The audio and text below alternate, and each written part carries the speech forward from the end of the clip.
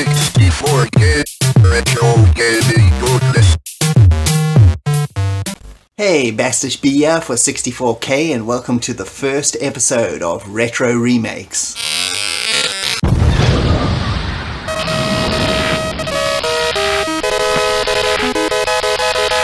So, what is the show going to be about? We're going to be looking at retro remakes of classic games, whether they be classic computer, console or arcade games, official or unofficial, everything is up for grabs.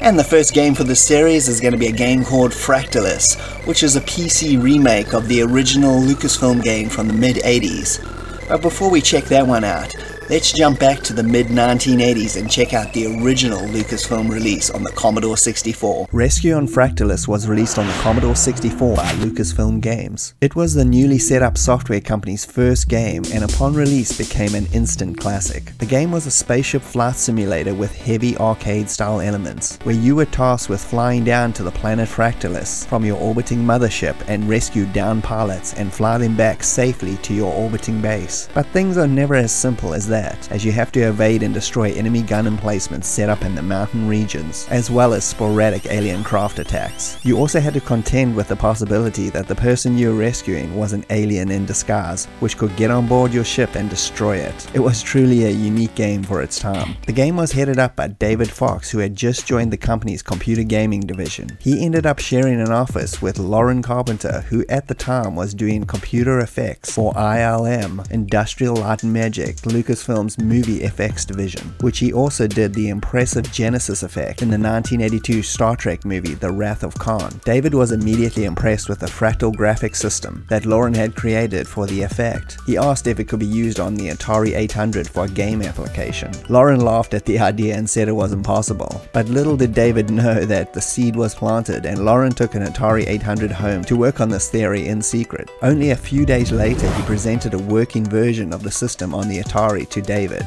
He was absolutely blown away. This led Lauren to be lent to the games division until Fractalus was complete. David's original idea for the game was called Rebel Rescue. The game would essentially be the same, except it would be set in the Star Wars universe. George Lucas opposed this idea and insisted the games division be based on original ideas and not simply licensed games. Pity they didn't stick to that one.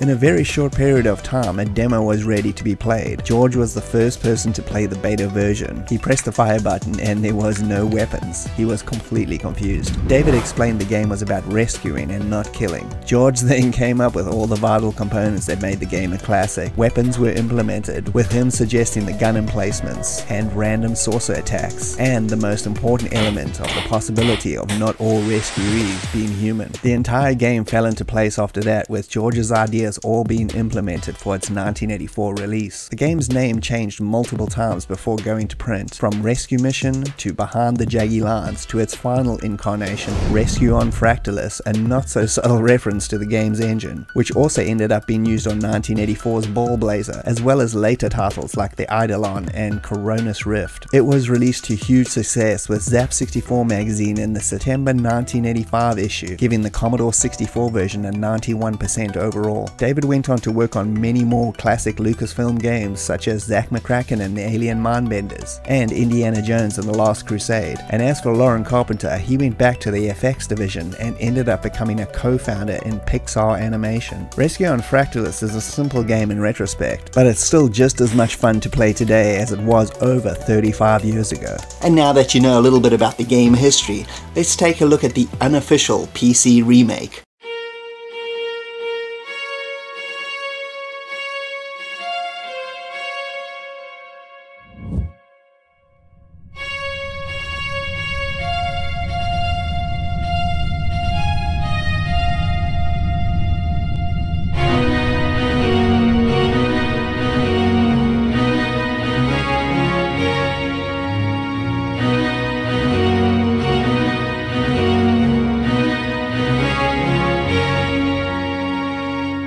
Fractalus is an unofficial remake of Lucasfilm's Rescue on Fractalus that has been an ongoing work in progress for over 10 years now by LSD, Luke's Software and Design. This game is free and is available on Windows, Mac, Linux, and there's even a VR mode, supporting most of the major VR peripherals. The person responsible for this brilliant version is Luke Arnold, a software developer from Perth, Western Australia. He got his programming start on his dad's Commodore SX64, where he was introduced to BASIC, and things really progressed from there. This version here is 1.0 and was released in late December 2020. It brings the game right up to speed on all the features of the original, and although Luke says this may not be the last update, as he may have to do a few bug fixes, it's as close as it's ever been to the original. As you can see, the graphics are amazing, capturing the look and feel of the original while still feeling new and unique. The instruments in the cockpit are all very retro, making the connection between this and the original